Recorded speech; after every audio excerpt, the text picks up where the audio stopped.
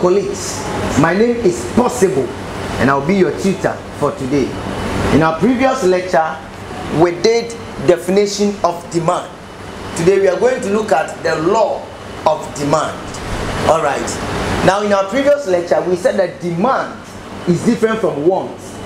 Why am I saying that? Because demand is backed by a purchasing power, but wants is not backed by a purchasing power. So we also said that if you want to define demand, you have to bring the willingness of consumers, and then the ability, which is the purchasing power. Willingness backed by the purchasing power. Today is of no exception. We are going to look at the law of demand. Now, the law of demand says that the higher the price of a commodity, the lower. So the higher the price, the lower the quantity demanded. Are we there? And the lower the price, the lower the price of a good, the higher the quantity demanded. All things being equal. Now, from this definition, we could see that when price is increasing, quantity demanded comes down, and when price is decreasing, quantity demanded goes up. From this small example, we could see that there is a negative relationship between price of a commodity and the quantity demand. So, looking at the analysis, we can say that, so analysis, under the analysis, we can say that when price goes up, quantity demanded comes down, and when price comes down, quantity demanded goes up. I hope it makes sense. So looking at this one, we could see that there's an inverse relationship, inverse or negative relationship between price and quantity demanded. I hope it makes sense. So there is an inverse relationship or a negative relationship between quantity demanded and we are saying that this law of demand is possible because of two things.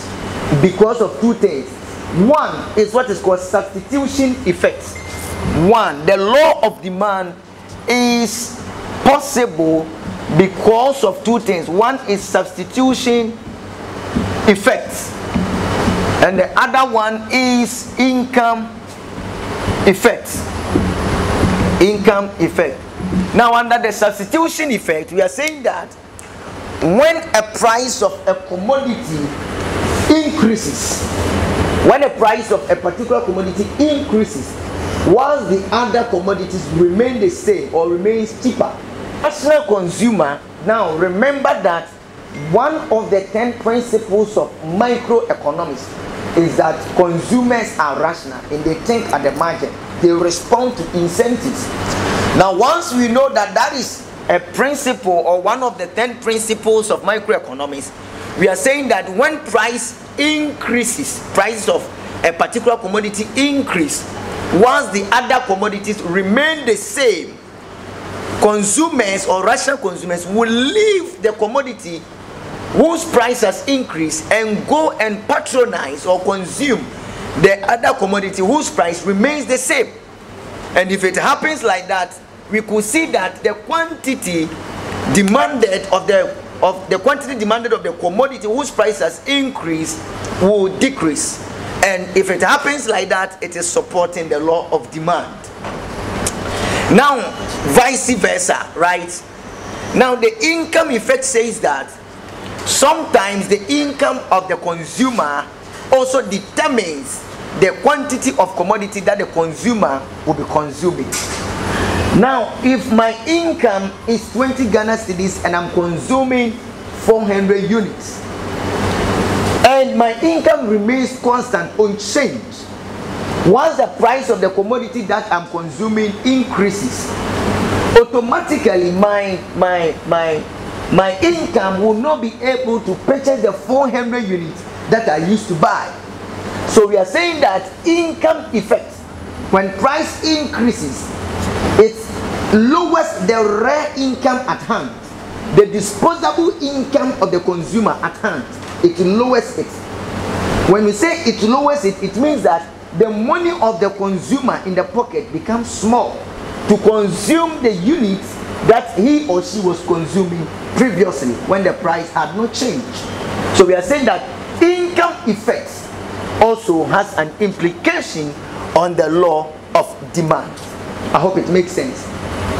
Having understood this one, and having gotten to know that there is an inverse relationship between price and quantity demand, in our next lecture we are going to put things on the board. This is theory. In economics we have theory and we have a model. Now the theory is the written aspect of the economics, and the model is a diagrammatical, tabular, and mathematical expression or representation of the economic theory.